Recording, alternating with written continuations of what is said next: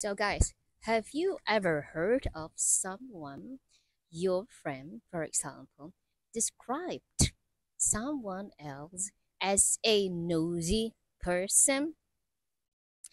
Well, I have once. Now, do you know the meaning of the word nosy here? Well, if you don't know, then this video is for you. Don't skip it. Okay, so when someone is described as a nosy person, it means that this someone is curious, too curious, way too curious about people's affair. So it has this negative meaning actually. So it's not just curious, it's too curious about something that is not related to their life, someone's life, this person's life, right? And so you don't actually need to be curious. It's none of your business. And here is how you can use the word nosy. I think he is just too nosy. I don't like him. I don't like his personality at all.